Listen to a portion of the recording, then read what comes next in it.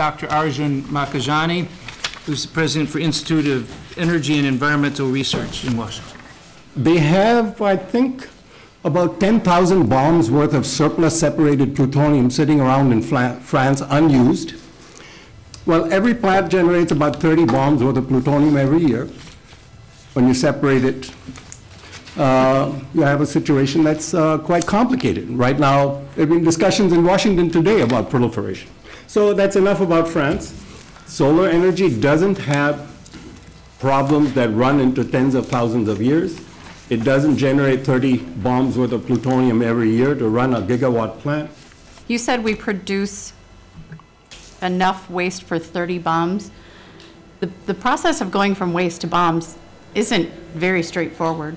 You're absolutely right, Senator. And Mr. Chair, I don't want the committee to be left with the impression that somebody can just go get a cask and make a bomb. It is not trivial, and to be left with that impression, I think, misleads this committee. No, I'm sorry if I left that impression. I started with France, where they do separate the plutonium, so you do have to go through that process of separating the plutonium. The French do have 10,000 bombs worth of separated plutonium, that's surplus that's sitting around. No, absolutely, you're quite right, that it is a complicated process that would take a lot, but there are advocates in this country that we should do that, be like France. Dr. Arjun Makhijani's misleading statement regarding the nature of spent fuel goes far beyond the challenge of chemical separation. Only select isotopes of plutonium can be used for weapons. For example, plutonium-238 was the very first isotope of plutonium discovered and cannot be used to make a bomb. We use it in radioisotope thermoelectric generators. Apollo astronauts use plutonium RTGs to power their science equipment. The Mars rover Curiosity is entirely powered by RTGs, enabling a wider array of power-hungry experiments and improved mobility than Spirit or Opportunity ever had. The Mars exploration rovers often found themselves short on power as dust settled on their solar panels. They were the only source of energy, and the Martian winter was approaching. The part of it that really breaks my heart is that we just didn't have power to drive anymore. In fact, any space probe sent beyond the asteroid belt has been powered by RTGs, because at that distance from the Sun, solar panels are useless. A well-powered Curiosity roaming Mars, and these spectacular images are all courtesy of plutonium-238. Within each element, or family of atoms, there can be different members, each one having the same number of protons, but differing in the number of neutrons. The total of an atom's protons and neutrons is its atomic weight. These different members of the same element or atom family, science calls isotopes. Tin, for instance, have a great many isotopes. Others, like aluminum, are lone wolves with just one. These are the plutonium isotopes found in spent fuel rods. There's plutonium-238. NASA has almost run out of 238.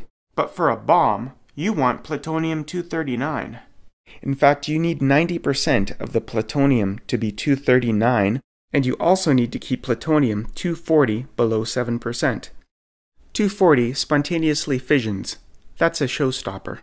So are we choosing between space exploration and weapons here? No. Spent fuel from power reactors does not let us do either. We won't power space probes with it, we won't fuel Mars rovers with it, and no one will build a bomb out of it. Its only practical use is to be recycled as nuclear fuel and release the remaining 95% of its stored energy. That is its only use. Well, every plant generates about 30 bombs worth of plutonium every year. A power reactor creates plutonium, which is not weapons grade. This number is 0. Isotopic separation of uranium is an expensive but developed technology. Isotopic separation of plutonium is not. A power reactor creates plutonium, which is not weapons grade. Weapons grade plutonium can be created in a military reactor or a research reactor. A research reactor is not designed to produce power, but rather to irradiate materials for testing purposes, and to create life-saving medical isotopes. Samples of raw material, such as pure uranium-238, can be slid in and out of the reactor, much like a kiln. Such a reactor could also be used to create weapons-grade plutonium by lightly toasting uranium with neutrons for just 59 days and no more. Power reactors are very different. It takes a month to reload the reactor, and the fuel stays inside for 6 months while the lid is bolted on, making the spent fuel well below weapons grade. Weapons grade plutonium can also be created in a dual-purpose reactor such as the RBMK model, known to most people as the Chernobyl reactor. Energy is generated until the fuel rods are lightly toasted, and then the fuel rods are removed before they become spent. Weapons-grade plutonium can also be created by operating some Western-style reactors, such as Candu 6, illegally. Most Western reactors are designed to make this task of toasting fuel extremely difficult, because it takes an entire month to shut down a reactor and remove fuel rods. And the lack of electrical production during the shutdown is easily detected by satellites and on-the-ground inspectors. Today, Western reactors are closely monitored by the United Nations International Atomic Energy Agency to ensure that what emerges is spent fuel and not toasted fuel. Also, weapons-grade uranium, highly enriched uranium, can be created in a fuel enrichment facility by enriching natural uranium far beyond what is needed to fuel a nuclear reactor. Iran may have been pursuing nuclear weapons by this path until 2012, when Stuxnet went into action. Stuxnet was a clandestine software tool used by the United States to destroy billions of dollars worth of Iranian centrifuges. Iran's enrichment operation involved no spent fuel, no toasted fuel, and no nuclear reactor whatsoever. It only involved uranium. Finally, weapons-grade plutonium cannot be made by operating any Western power reactor in a manner stipulated by international treaty since 1970, not even a Candu 6. Legal operation results in spent fuel, not toasted fuel. Of the 16,000 nuclear warheads on the planet today, not a single one was created from spent fuel plutonium.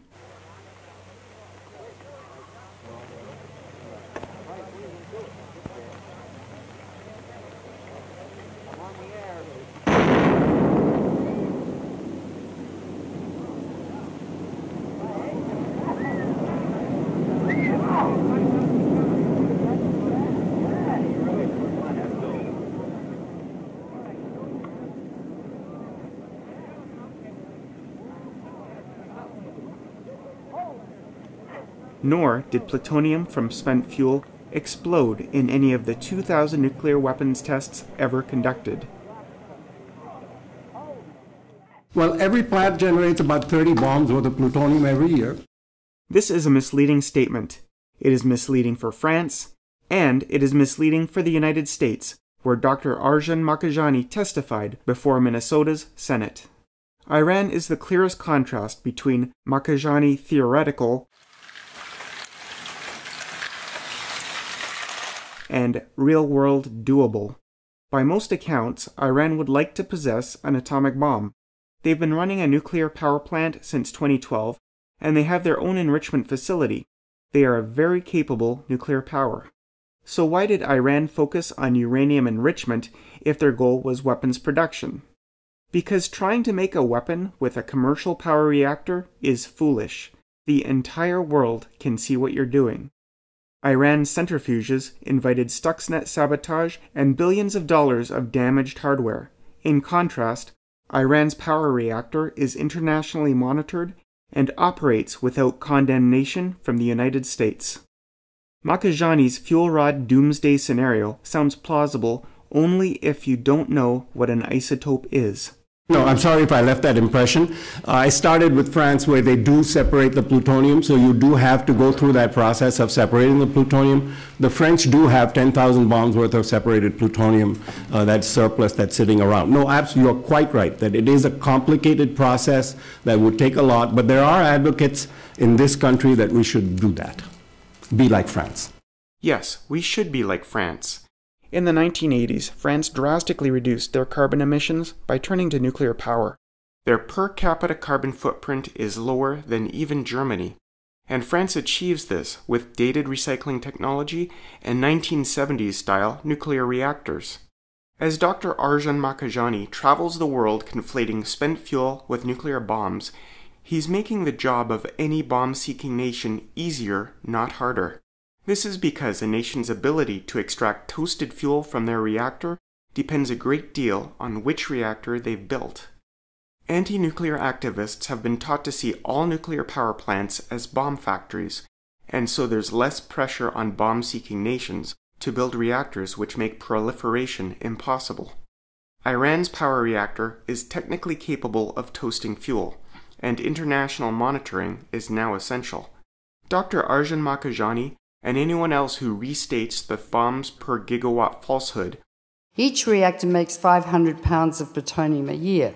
You only need 10 pounds to make a nuclear weapon. So you get the plutonium, which is great because you can make bombs with it. Facilitates weapons proliferation. Confusion is not helpful. If we move to renewables in a big way, but you would not be able to have the kind of power that we have now. Oh, yes, you would. I do think that we'd have to. Yes, you would. I commissioned a report in America called Carbon Free, Nuclear Free. It's a study that I set up by a brilliant physicist called Arjun Makhijani. By 2030, America could have all the energy it needs from solar, from wind, from geothermal, from conservation. To smelt aluminum or to make aluminum, it requires huge amounts of energy. We've got to stop using aluminium cans. That's just crazy.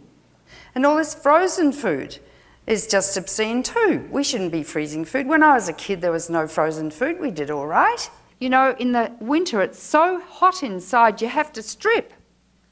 The thermostat should be lowered. Why don't you hang your clothes outside in the sun to dry using the nuclear reactor in the sky? Every time you walk into one of those doors and it goes in front of you, that's powered by electricity. So every time you walk through a door that goes psh, psh, it's either a carcinogenic door or a global warming door, which means your kids have no future. It's sort of almost a testosterone supplement. I think it makes them feel strong and powerful because when you fission the atom, you actually harness the energy of the sun. We have to have humility and understand who we are, and then we're not. We're not God. We're just fallible human beings who make mistakes, and therefore we must eradicate all things nuclear. Caldecott is as anti-nuclear as anyone could possibly be. These people should be tried like the Nazi war criminals were at Nuremberg. And I'm fed up with them.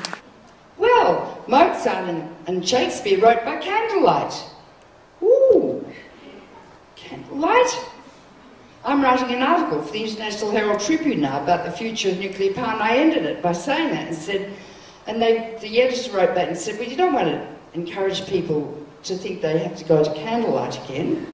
Now, Bill Gates, I think, is doing some good work with this money. He's setting out to immunise all the children of the world. He is taking responsibility. You can do wonderful things with money if you've got it.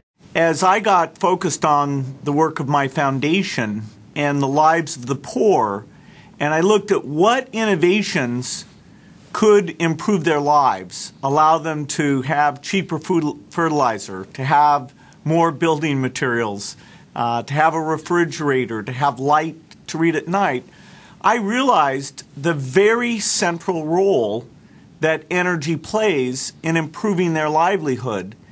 And so we need breakthroughs.